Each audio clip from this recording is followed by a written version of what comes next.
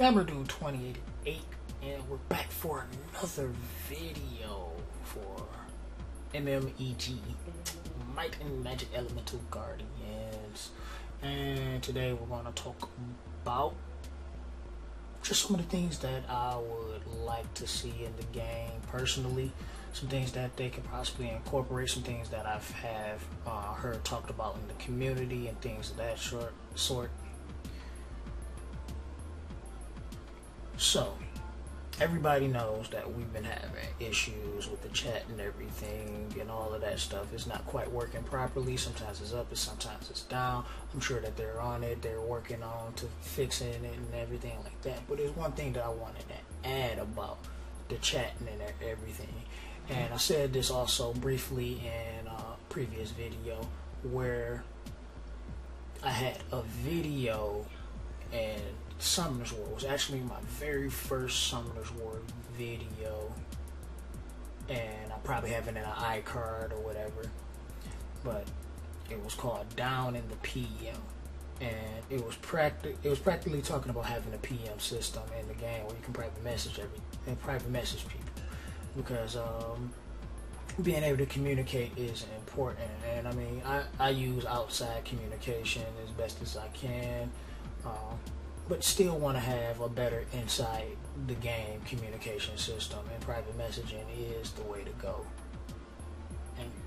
And it took them a while, come to us a while to implement it into Summoners War, and hopefully here with Ubisoft's game, it doesn't take them that long to implement it as well. But the first thing first, they have to fix the chat the way it is. They got to fix that first. But afterwards, maybe they can look further into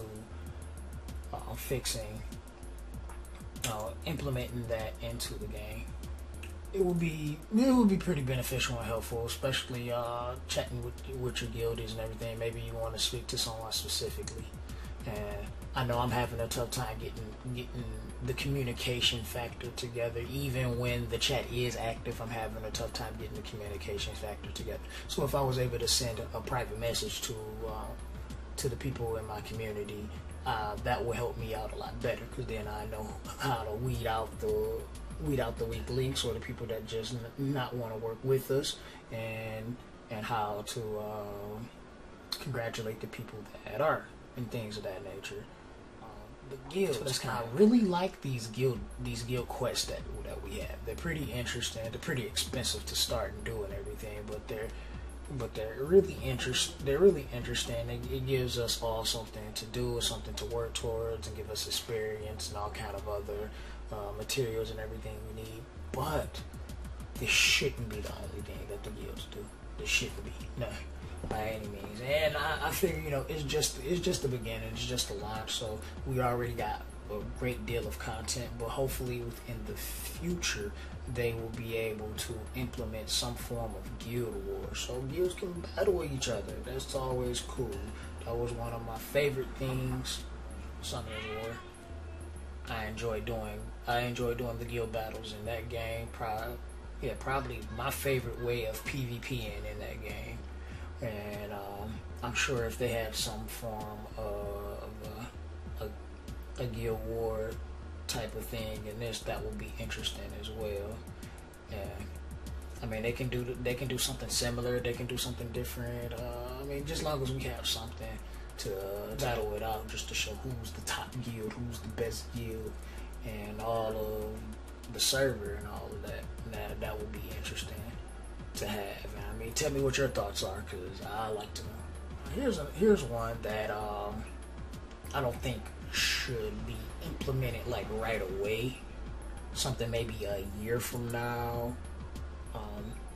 Granted, the game actually prospers and does well, is having live battles, having some form of a live PvP system, so I can fight someone in real time and we can all duke it out that way. that would be really interesting to also have, is a live battle feature. Now, like I said, I wouldn't say that'd be something that should be implemented anytime soon, not even within the next 6 months, maybe a year from now. Let everybody get familiar with how the game plays, what's going on, get a lot more people at the top of the rankings in the game, and then as we get those new players, they have something to look forward to, because we all be up there in a grudge match, beating the brakes off of each other in the arena and possibly the guild wars if that's around, and have something else to do. So that'll be pretty interesting. Please leave comments down in the comment section. Let me know what you think, because we're giving out some good stuff here. This is fire. This is fire. Boom. Next point I want to add is the possibility of 6-starring. Now, this actually is something that made me really think another game I play, Final Fantasy Brave Exvius. Now, they have the 5 and the 6-star type of thing like most games. This game chose to go the opposite, go a different route by decreasing the star grade rather than having a star grade the same. But with Final Fantasy Brave Exvius, they have something called the 7-star meta, where everything was already maxed at 6-star, but they added in another star grade and some extra add-ons and cool stuff like that.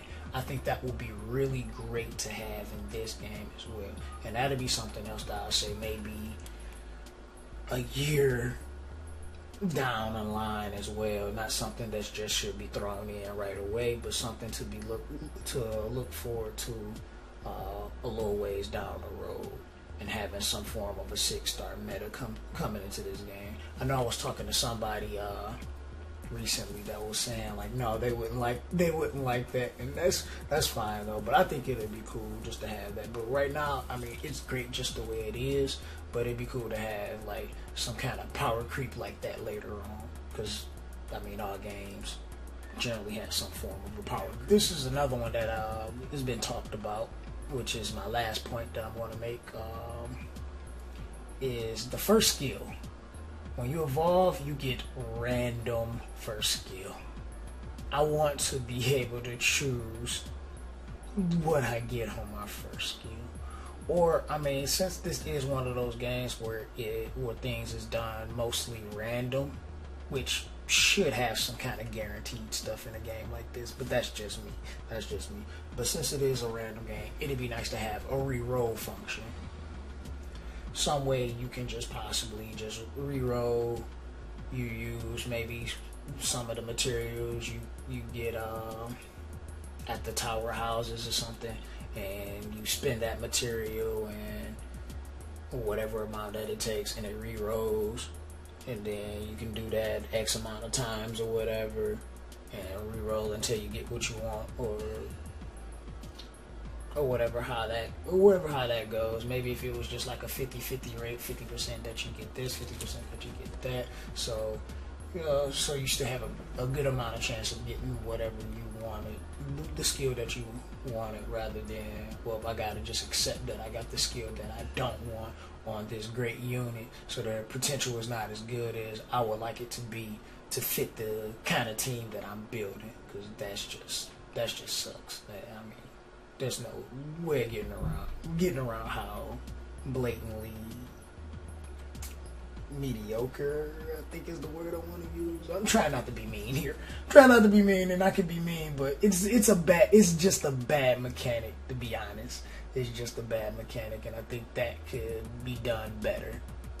But that's just my thoughts on it. Tell me, what are your thoughts? Do you agree with what I'm saying? Do you disagree?